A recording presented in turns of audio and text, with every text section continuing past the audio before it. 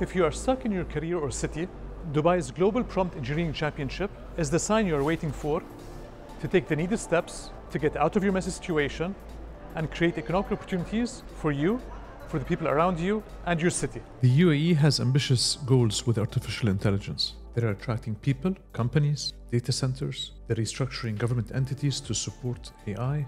They're incentivizing businesses, and more. At the championship, I met people who are creating art, yet they are not artists.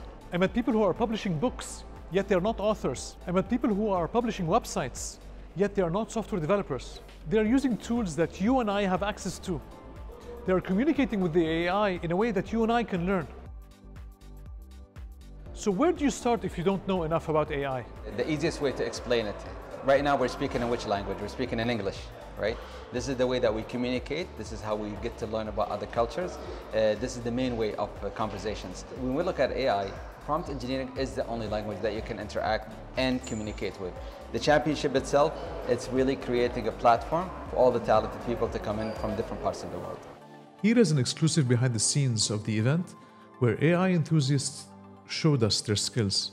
Hear inspiring stories straight from the winners, an experience you can only get in Dubai.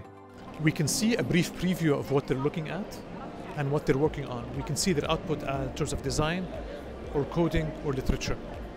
They're under a tight time. So I'm super happy that the UAE has taken up such an initiative of having a global prompt engineering championship to bring attention to prompt engineering as the new skill for the future.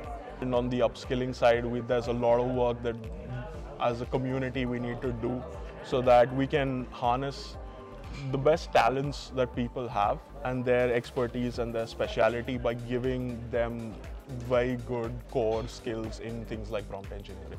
Mostly it's just been figuring it out on my own. I think it's a really fun tool, and I think that you should really embrace it because whether you like it or not, it's here. And I think that you should be the first sort of people on the curve to sort of take it to the incredible places where it sort of will allow us to go. Learning to communicate with AI is something we can get better at. The same way we learned to communicate better with our kids, a new boss, or the culture of a company we recently joined. If you want to change the situation of your personal career or your business, the UAE is the place to be.